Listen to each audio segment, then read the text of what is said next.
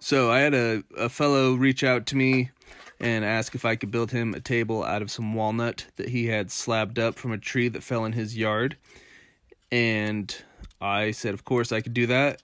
And I've never done that before, so this was a learning experience for me from beginning to end.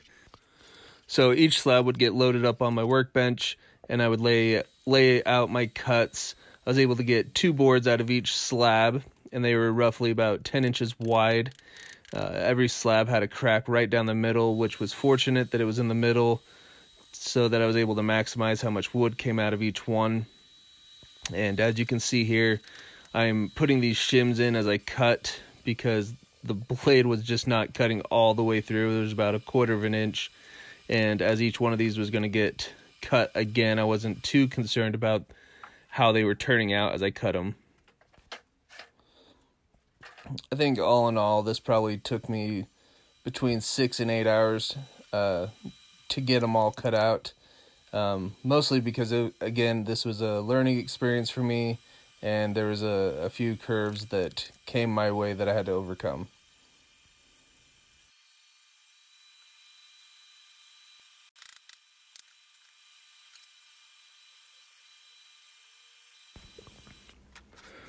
Once I had all my pieces cut up, it was time to start planing them down.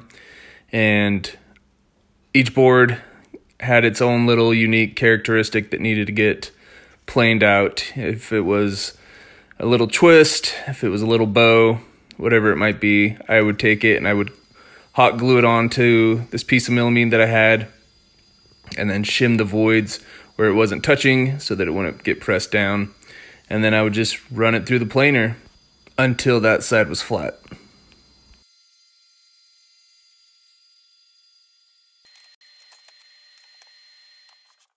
So I just want to note that the reason why I ended up using melamine instead of what most people would use, like a piece of plywood, was because I was hot gluing that board right down to it, and I didn't want it to keep peeling off strips of plywood possibly, and that melamine would just separate right from the hot glue when I would try to pull it apart. And so it was perfect for this application. I don't know if I would use it again unless I was doing something similar to this where I was using lots of pieces of wood. And once all my pieces were flat on one side, I went through and I just planed them all down to the same thickness. Once all my pieces were milled to thickness, it was time to get that straight edge put on each piece. So I made this straight edge jig specifically for all these pieces. These were pretty wide boards. And you could just see here that I'm cutting all my pieces and getting ready to make that tabletop. Once I had all my tabletop pieces cut, I started cutting out the pieces for the table base.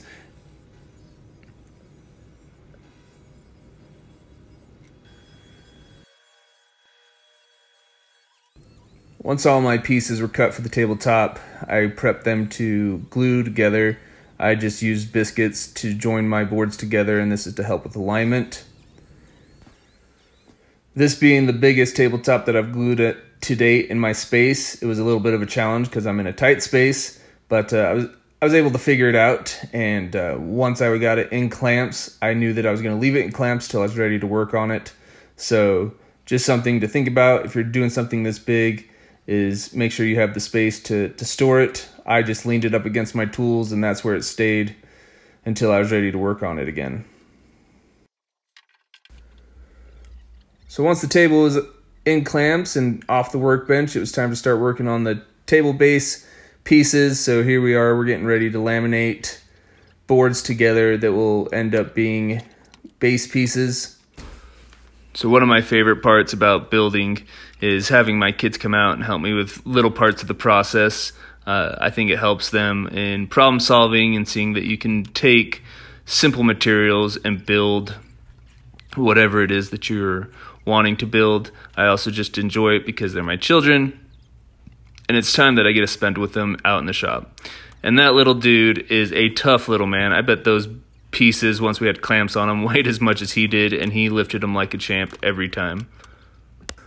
A little tip: if you're going to lam up pieces like this, make sure that you have a good amount of glue on the pieces, But also when you're going to clamp them, you're going to want to clamp them together, top and bottom first, so that when you're attaching the clamps to squeeze them together, they don't slip up and down. I figured that out pretty quick as we were doing this, and just adding that little clamp on top and bottom kept them from slipping too much.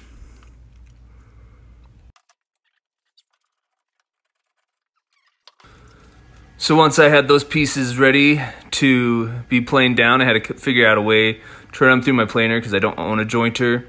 And I came up with this simple jig. I just screwed down some boards on that millimeter piece, and I would get them squared up and shim them in there tight. I would then take that sled and I'd run it through the planer again until the one side was square and flat. Once one side was square and flat, I was able to take them out of the sled and run them through again on the other side until they were flat on both sides. The only thing I would definitely recommend is to double check that all your pieces end up being the same thickness.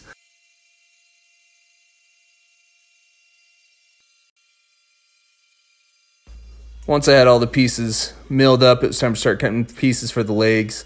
So you can't see it, it's out of frame, but I do have a stop block so that each one of these pieces got cut to the same length. So once I had all my pieces cut out, it'd be time to figure out where those half lap joints are going to intersect. So to do this, I took the top and bottom pieces and I attached them to my workbench, and then I glued blocks where they would need to meet on them and put the pieces in there and marked them. Once I had them marked, I set up my dado stack inside my table saw to remove that material faster. If you were to do this yourself and don't have a dado stack or the capacity to run a dado stack, note that you could do this with just a single blade on a normal table saw, and it would just take a little bit longer.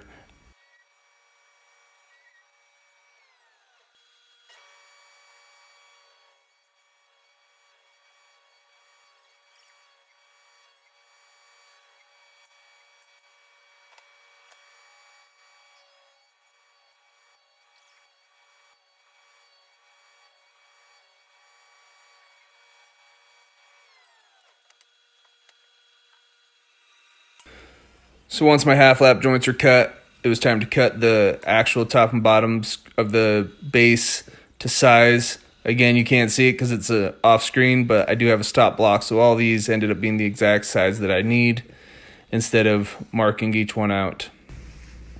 This was for a client, and as part of the design that they asked for, they wanted all the corners rounded. And to make sure that they were all consistent, I used my combination square to lay out where I wanted those rounds to meet, and then I used a tape roll to just connect those lines. Super basic, super simple way. I know that there's tools out there that do it for you, but this is just the way that I came up with. And once I had those laid out, I took them back over to the miter saw and I cut off a huge chunk of it so that when I would take it to the disc sander, I wasn't sanding it all off. Once I was at the disc sander, I just lightly and slowly rounded those together until they were smooth, and whatever I didn't get out, I knew I'd get out when I used my palm sander to sand everything down later.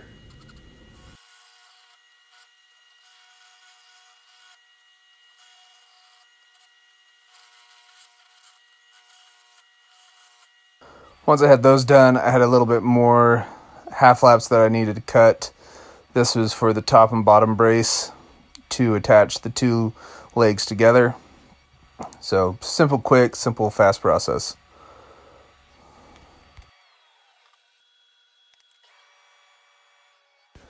A little tip that I used during this build to keep my pieces separated was using different colored tape. So you'll notice throughout that some pieces have blue tape and some pieces have yellow tape. And that was just to make sure that I didn't glue the wrong pieces together. One of the small little details was these feet that I just glued on before I started sanding. And I cut these pretty close, so when I would sand everything together, it wasn't going to take very much to sand them smooth. And when I sanded these pieces, I wanted to sand everything before I glued it together because it'd be hard to get in some of those nook and crannies. So I won't bore you with that part. So these are the stretcher pieces that will connect the legs together. Just cutting the half laps into those. So to connect the cross pieces to the top and bottom, I'm going to be using biscuits. So I'm just here laying them out.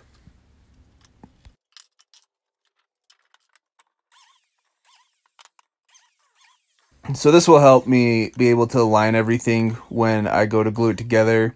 Also, when you apply glue inside the biscuit joint and put the biscuit in, the biscuit will swell and make that joint a little bit tighter.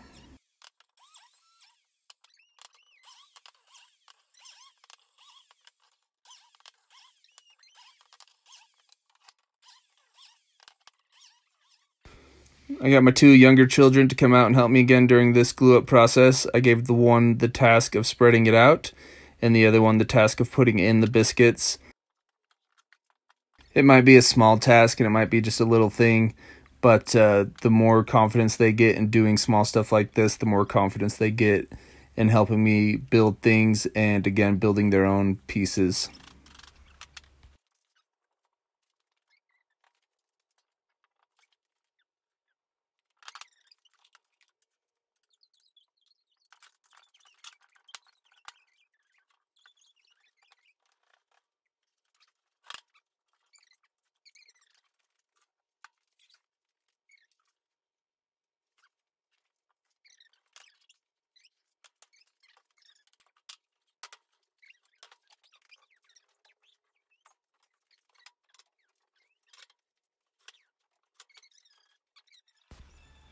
This is an extra step that I took to continue to secure the top and the bottom of the base to the legs, and that was to add a dowel.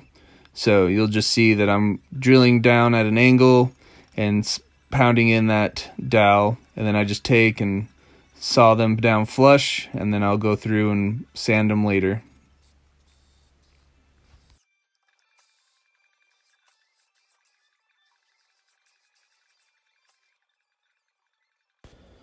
Once I got these pieces glued in, it was time to get back on the tabletop. Loading that up on the workbench was a beast. Once it was loaded up, I just cut it down to size. Once it was cut down to size, I would take the router and put a round over on it.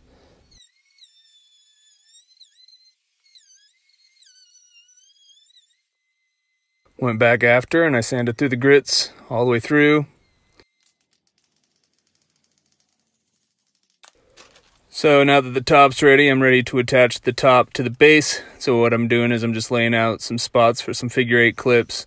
Use a Forstner bit for the main part of it. Go through, pilot hole where my screw's going to be, clean up the corners, and then screw in those figure-8 clips. I ended up using the figure-8 clips instead of Z clips because I didn't want anyone to be able to see them from the side.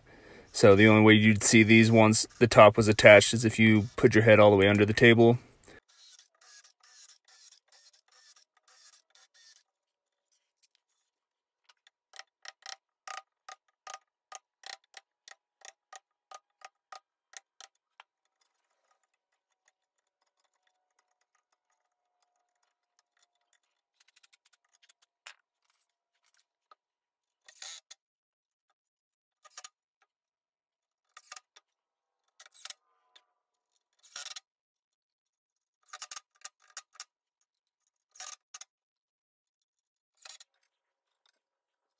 Once I had those all in, I wanted to put some leveling feet inside the base so that wherever they move this table, they can make sure that it's level. So I used some threaded inserts and then some feet that can just thread up and down. They're pretty easy to adjust, and it makes it 10 times easier for someone to be able to level out the table in their home. Customer just wanted a poly finish, so just loading up my spray gun and doing layers on the base and on the top. Side note, if you're putting poly on any project, make sure that you're sanding in between coats to give the next coat purchase. I really liked using this poly on this. It brought the top and the base to life and brought out that figure and made it look amazing.